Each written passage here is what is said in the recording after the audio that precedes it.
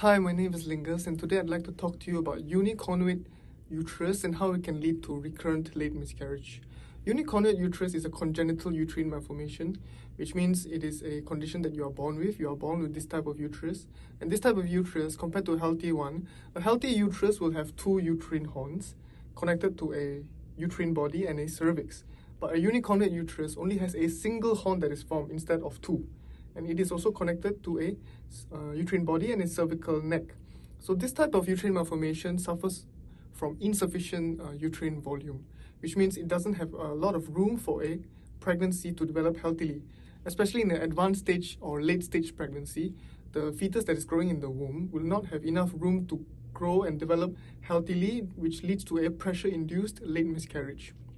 So diagnosis for this type of uterine malformation can be easily done using a diagnostic hysteroscopy, hysterosalpingography, which is just an X-ray imaging of the shape and size of the uterus, and also a 4D color Doppler ultrasound to accurately take a look and assess the presence of this malformation. So if you are diagnosed with this condition, treatment includes our Antai's uterine expansion surgery to expand the uterus to a healthy volume, and then we will also incorporate our pear-shaped stent, which is intrauterine, to place inside the uterus to restore a healthy and normal uterus shape and size. So if you also have a history of miscarriages or induced abortions, you may have developed an immunological factor that leads to recurrent immunological miscarriage. So if you have all these conditions, you may sign up for a contractual treatment with Antai Hospital.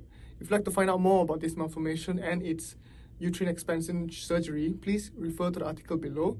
You can find the link to the article in the description box below.